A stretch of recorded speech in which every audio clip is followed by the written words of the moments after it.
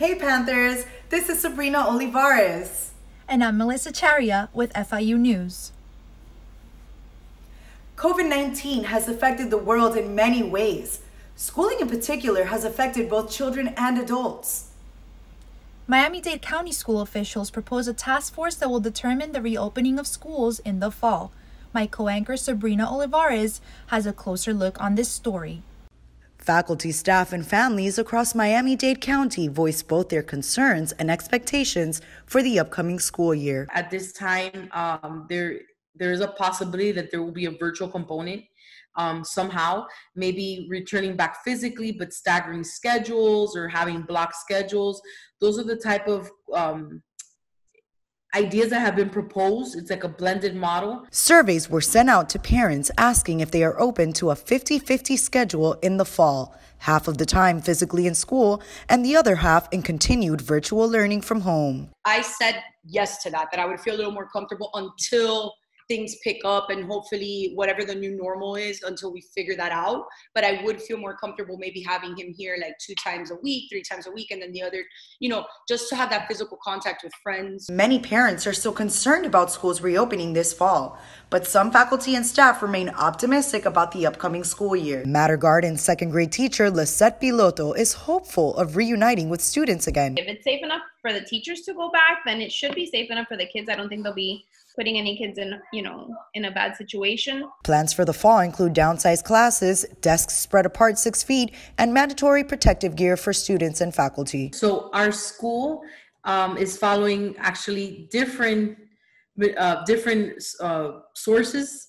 So we have the CDC, we have the federal government, we have the state policies, and then we have local municipalities. I asked my second grade son if he wanted to continue virtual learning or if he preferred going back to physical school. Actual school because I want to play with my friends more. There's been a little more homework and it's been a little more harder because it freezes sometimes. As of now, the task force has not been approved and no official word has yet been made on whether or not schools will reopen this fall.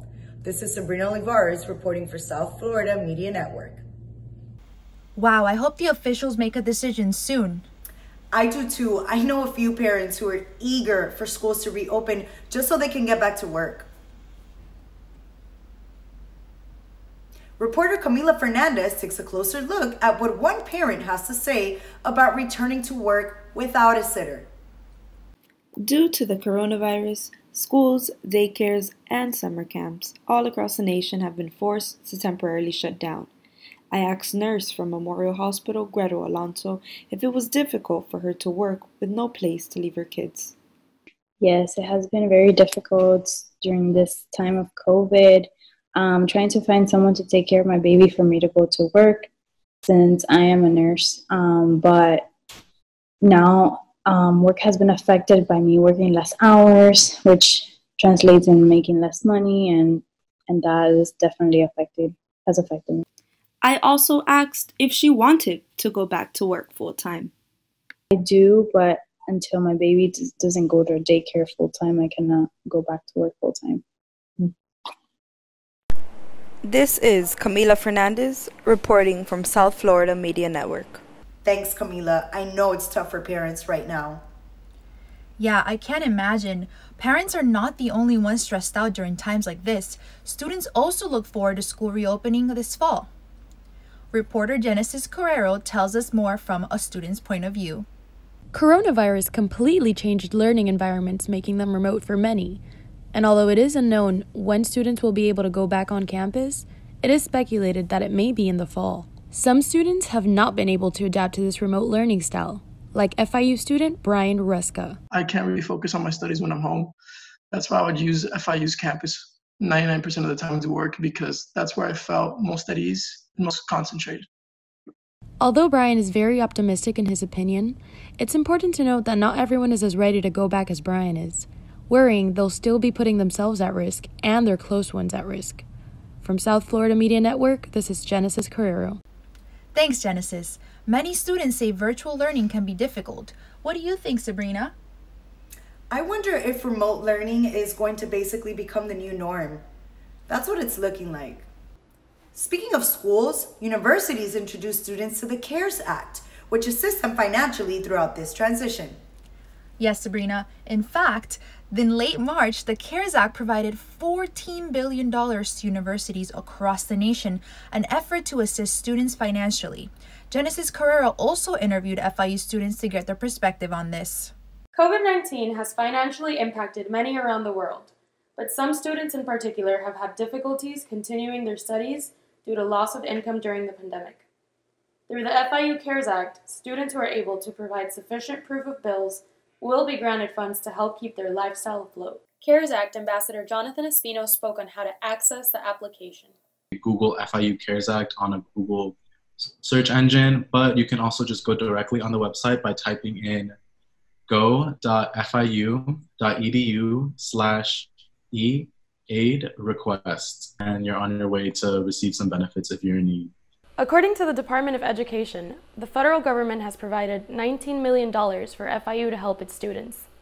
Students providing sufficient documentation will be able to receive the funds that they need for help. I actually received an email from FIU, filled up an application, and then I received another email to actually submit a second application. While Gianni Jaramillo is one of thousands of students who received aid during the pandemic, there are plenty of neglected students like Blair Wells who have not received aid. Bills and stuff are still due. They're expected to be paid. Unfortunately, there's no money coming in, and I didn't get any additional help from unemployment or from the CARES Act.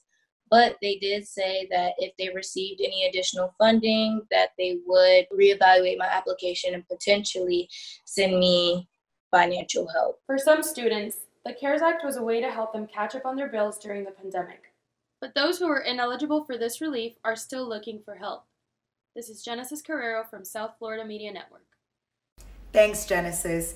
It seems like they are trying to help the students, but many students did not benefit from the CARES Act. Reporter Brian Fuentes interviewed one student from Florida National University who was not granted the financial support he was hoping for. Every sector in our country has been touched by the COVID-19 pandemic. Students have been one of the most affected. What happened was basically I was going to school and working part-time, and with all this COVID-19 stuff, I lost my job, basically closed down, and I wasn't able to work anymore. So I automatically went and applied for the government's help, which I haven't gotten yet. And then I heard something about your university, your schools helping you out as well, some type of help, and I applied for that. I did all the paperwork that they requested, and they told me they would get back and meet within 2 weeks, span of 2 weeks. Well, they did get back at me and told me I wasn't eligible. It was kind of confusing because my friends and I are in the same situation as me, and they got the help, but I haven't yet. Millions of students around the country like Rolando are concerned about the same situation and are demanding answers to the same problem. More information about the issue needs to be released. Wow, thanks, Brian. There are more students who lack support from their university. Reporter Jamia Henry will inform us about a young lady who didn't receive the CARES Act email. In late March, the CARES Act approved some and denied others, but students like Brianne Ema were 3 months late to being informed. If I was more aware of the information of the CARES Act, the time it was sent to me, I do think I would have taken it, and I do think it would have helped a lot because currently it's just me providing for my family since I'm the only one who's able to work and work from home. So I think that would have helped at the time a lot, but we did manage to get by even without the help of the CARES Act. This is Jamia Henry from South Florida Media Network. Thanks, Jamia. I wonder where the money is going. What about you, Sabrina? It's a question that definitely needs answering. It's interesting because if students are not receiving the financial support, then who is? That's a great question. Well, there you have it. Thank you for watching. I'm Melissa Charia. And I'm Sabrina Olivares with FIU News.